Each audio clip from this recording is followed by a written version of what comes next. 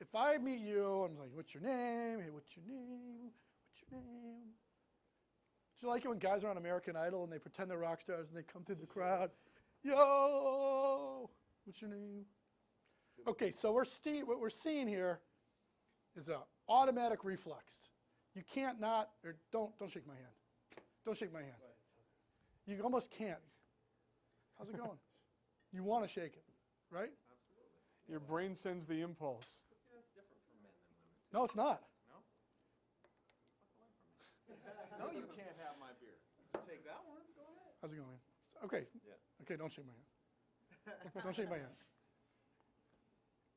Don't think about it. Okay, so we'll do the hypnosis thing. Yeah. And now look in your arm and your eyes will drop. Sleep now! So people have a cultural reflex. I don't know how this is in Japan, for example. Maybe that's not the way it is. I don't know. But in our culture, when you extend your hand, people will extend their hand. And they cannot not do it. The fucking handshake thing is you're gonna include that in every approach you do. If I'm gonna say, hey, we're Starbucks. Round the corner. What's your name? Matt. Nice to meet you. God, you're a fucker. Okay, good. So I've studied 3 little approaches. I'm throwing some lines out.